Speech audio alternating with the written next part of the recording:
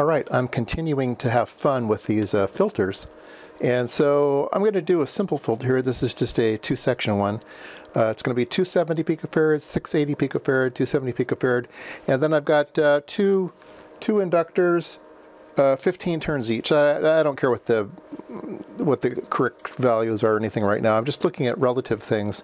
And so I built a little filter here. So it's got here's the input capacitor, the L, the C, the L, the C. This is the 680, and these are the 270s. It's on a board here, and it's just wired up. There's a little loop here so I can connect grounds. And so we're going to put this on our analyzer. We'll sweep the filter and see what kind of performance we get out of it. All right, so I have this set up to be 0 to, actually it's 1 megahertz to 30 megahertz.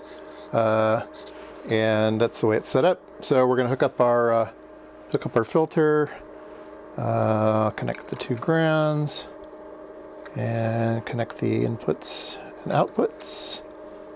And there we go, looks like a filter. So it's flat and then it rolls off, right? So it's flat up to, this second line here is 7 megahertz, so it's flat up to 7 megahertz and then it falls down. So at 14 megahertz, let's measure that. At 14 megahertz, it's down by 21 dB. Okay, so it's about, we'll call it a 20 dB filter. Okay, 21 dB filter. Okay, so let's go back and let's take a look at that drawing again. So I was thinking, I'm using two inductors and some capacitors, and I wondered if you could wind these two turns on the same core. If there might be problems with winding them on the same core. You might get a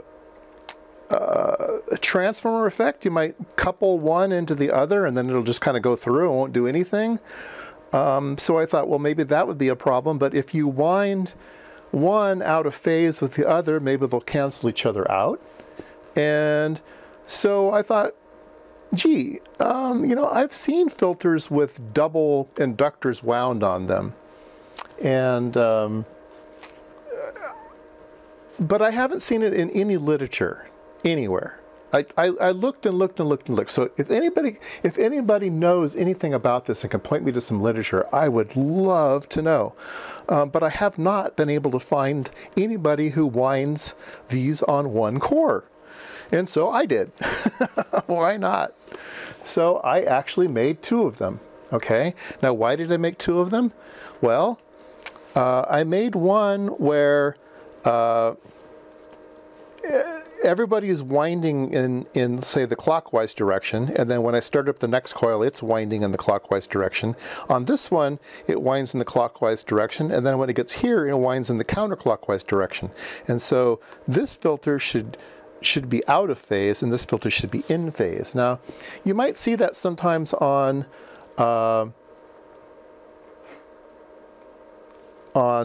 drawings, and you might see a black dot on a winding, and then there'll be another winding on the same core and it'll have a black dot, and that says that these are both wound in the same direction. But if you had a winding and the dot was at the bottom, that would say, oh, those are out of phase. So that's what those dots are all about, is where does it begin and where does it end, right? And in what direction. Anyway, so I built two of them, okay? Like I said, this one is in phase and this one is out, what I'm calling out of phase. I don't know if that's the correct terminology or not, but this is all wound the same direction.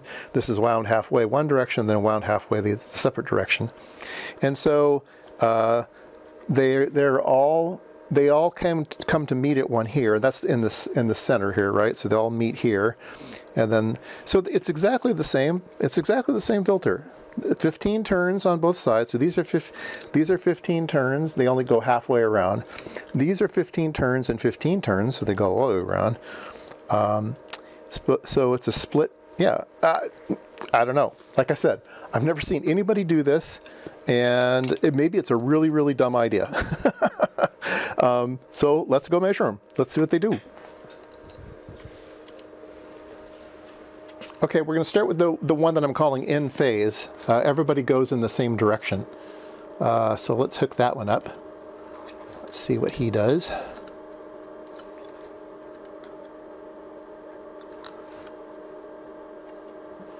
And there you go. Okay, well maybe that's why people don't do it. It certainly is flat to 7 megahertz and then starts to roll off, but at 14 megahertz it's only minus 9 dB. So it's half of the filter. So doing it this way is only half as good.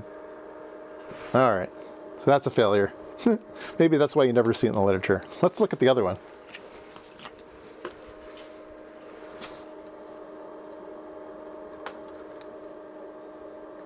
All right, let's hook it up. And, oh, whoa, wait a minute. Wait a minute. That one works really good. We're down here at minus 20 dB. At 14 megahertz, we're at minus 19.84. So, you know, 20 dB. The other one's maybe 21, right? Can't really argue with that. So they're both operating about the same at 14 megahertz, but this one's very flat after that. But close in, it's got a big dip. So it's acting more maybe Chebyshev-y. Is that a word? Chebyshev-like. And it did get a little shorter though. So if we look at the marker here, the dip is happening at around 9 megahertz, and our 7 megahertz is down by almost 10 dB. So it is more efficient. This filter is more efficient. It would take less windings to do the same job, because our flat spot is up here around 5 megahertz. So it shifted it over from 7 megahertz to 5 megahertz. It seems like it's doing a better job of removing, of filtering. There's more inductance. So that's really, really fascinating to me. You know, why don't people do it this way? Certainly the other one keeps falling off, but if you're constrained in space or in cost and you only have one core, and maybe the only thing you have to do is have, you know, a roll off, maybe not at double the frequency, but close by, you know, maybe this is a better filter, or maybe it's a good notch filter. Maybe that's what it's doing. It's acting more like a notch filter. So anyway, it's like I said, it's very, very interesting.